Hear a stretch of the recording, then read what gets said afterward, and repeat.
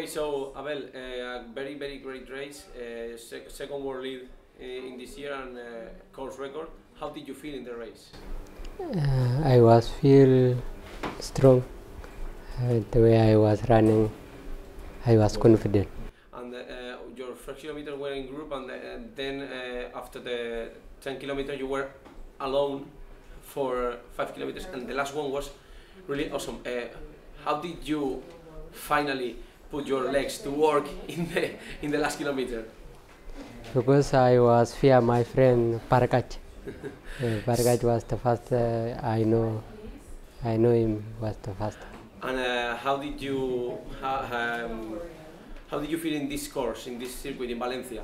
I am happy because the course is good. Did you run in Valencia in the half marathon, and this was your best race in 15K? Yes, because I come here, I ran in Valencia half marathon, beat my PP, and now I ran the second world lead 15K. So you are very happy? I am happy because of that.